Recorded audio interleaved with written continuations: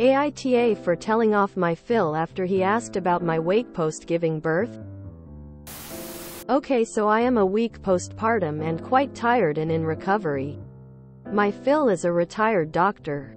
A GP to be precise. He is generally a kindly man and we haven't had issues the 10 years I've been with my husband.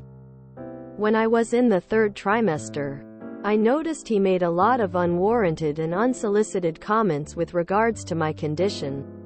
For instance, I had gestational diabetes. He seemed to disagree with the advice of my highly regarded endocrinologist. Then he asked me when I was getting induced into labor and said I should be induced at 38 weeks because of my GD age and that my placenta could degrade and result in stillbirth.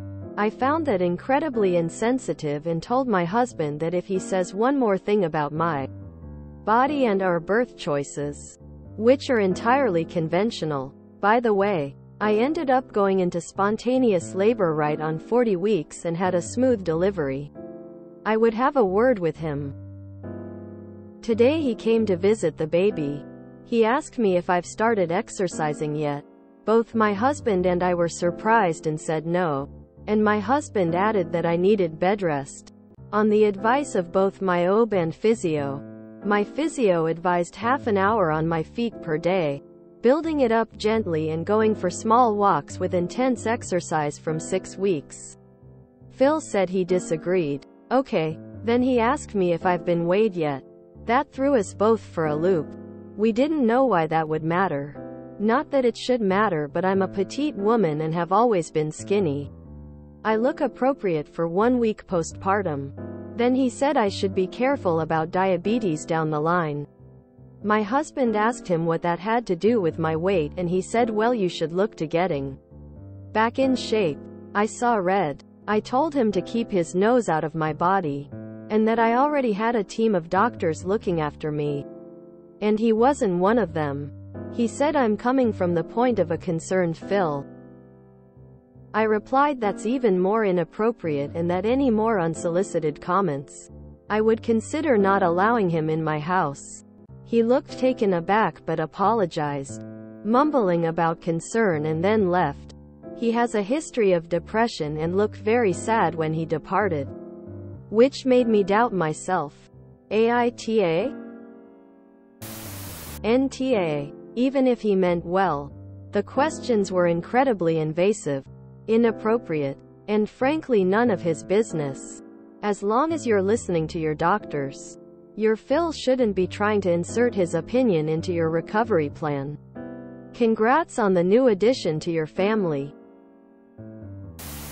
NTA. He may be a doctor, but he's not your doctor.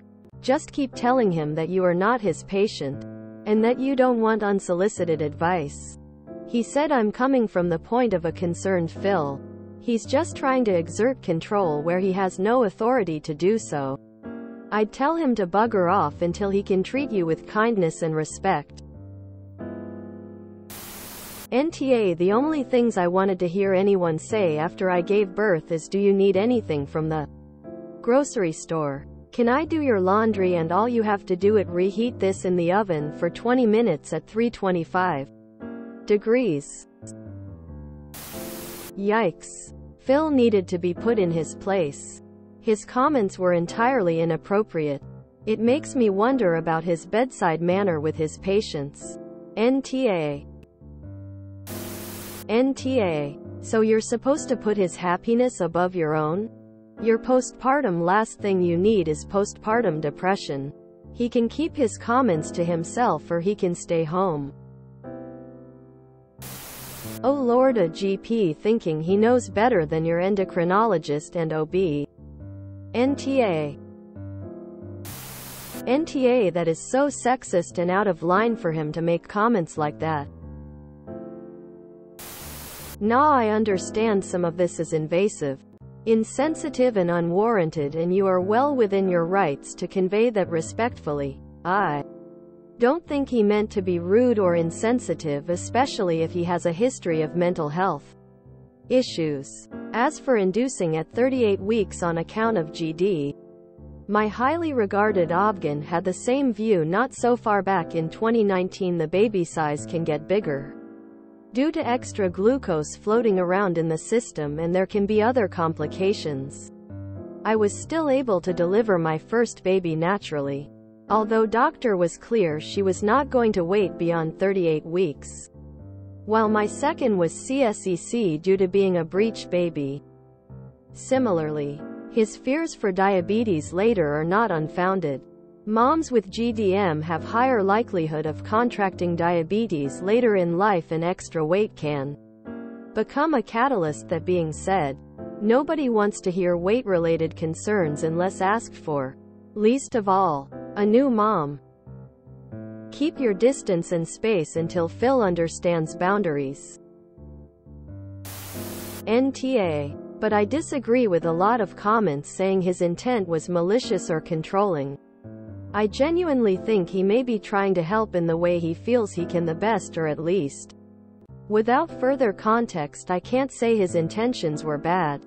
The way you implied that you and your husband were surprised makes me feel like this isn't normal behavior from him. Everyone likes to feel like their professional opinion is worthwhile and desired. But he pushed too far. I don't think you're tough for telling him to stop, but I do think it could have been done in a more gentle way if he was genuinely just being overly vocal with unsolicited advice. To his credit, he also seemed to have genuine reasons for his comments too. Not just, hurry up and lose the baby weight so you'll be nice and housewife-shaped, or some drivel like that. NTA. He was completely out of line in his comments about your weight, and he really should have left you alone with his medical advice when you were pregnant. I don't blame you for getting mad and telling him to leave. Nah, I'm a type 1 diabetic myself. And unfortunately a lot of what your Phil said is true.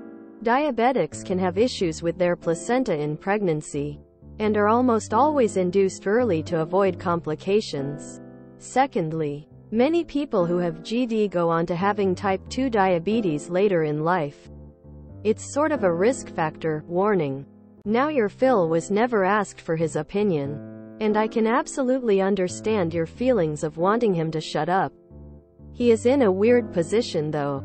He has correct medical knowledge and is sharing it because I think he cares about you and feels an urge to say something. Sort of a damned if you don't sort of situation. NTA. He doesn't need to be your doctor. But you could have set boundaries a little sooner and with more gentleness. It probably came from genuine care for you and wanting to be useful. NTA. I'm so proud of you for setting and holding to boundaries. If he has hurt feelings, you are not responsible for managing his feelings. My opinion is he was worried about you, your baby, his son, all of it. With depression, all the bad stuff that can possibly happen jumps to the forefront, and he may feel scared for you. Maybe feeling helpless in a huge event in his son's life. Trying to help, give advice may be outdated. Maybe not. Who knows? Maybe I'm entirely wrong about the motivation. Definitely poorly chosen timing and words. Getting a 1-week postpartum woman worrying about her weight? I'd give him a smack.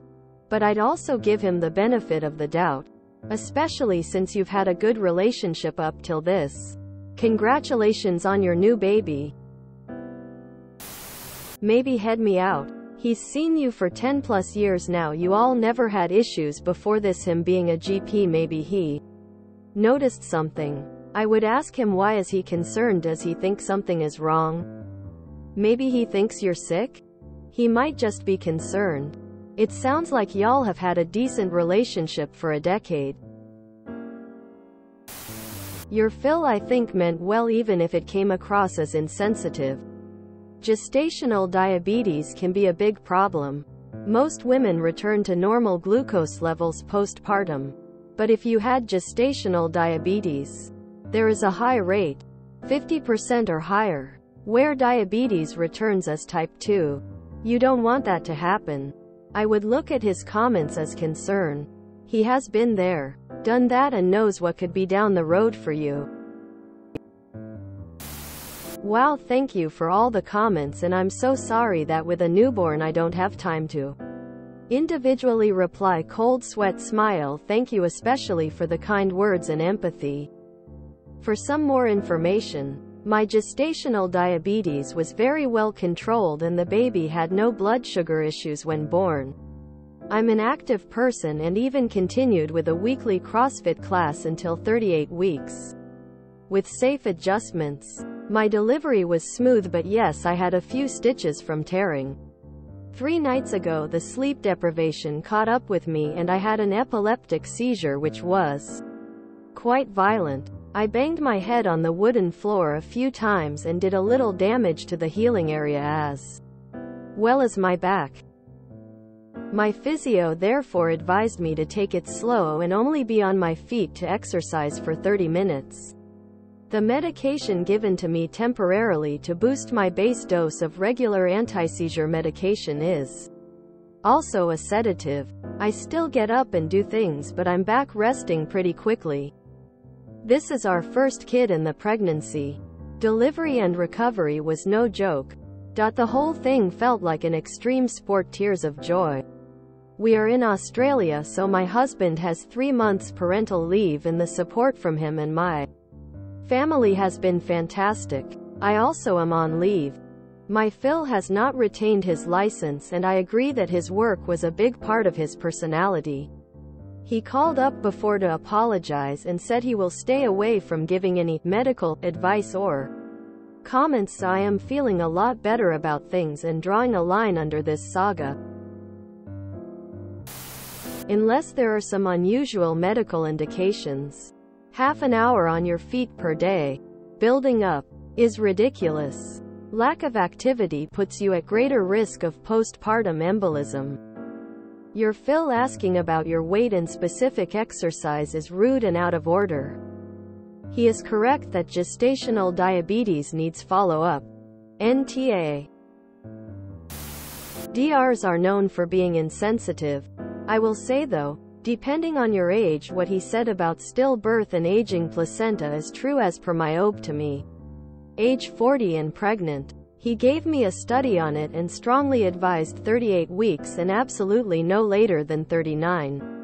He also mentioned stillbirth and was fairly adamant that this risk was to be taken seriously. And gestational diabetes often means you're at increased risk of diabetes later. Please do your research before discounting this information. This should have been told to you by your doctor already. Pretty sure my doctor told me to start walking as soon as I felt up to it. I wonder if your Phil is telling you these things more out of concern. Insensitive, of course. But maybe he thinks your DRS are not going their job well enough and thinks he should speak up? Saying this as you have had no issues in the past with him. I think he is insensitive, but likely only out of real concern. Maybe you can talk to him or write a note to him or have your husband do that. No one likes to hear negative health advice, but it is important sometimes, and DRS mess up all the time and do not give the right advice. Maybe your Phil knows more than you think. Just being a retired GP and all, and likely many years of all sorts of experience. Would you prefer to be in the dark about certain health risks? Imagine if something terrible happened and your Phil did not tell you what he knows about the placenta. I am in the minority here, but please listen to me. Many DRS do not do a great job. They are busy and they make mistakes. Your Phil only wants good things for you and baby and is far less likely giving you bad advice. I think you need to apologize, TBH. His advice is life-saving. Absolutely, NTA. He may be a GP, but you are not his patient and never asked for his input. He has not been treating you, and as such it is highly inappropriate for him to disagree with your doctors. He needs to stay in his lane. I would be seeing red too. Do not apologize to him. He owes you the apology and then his silence. If you enjoyed this video, Please check out our playlists full of similar content. Epicaricast is like doom scrolling for your ears. Please like, share, and subscribe.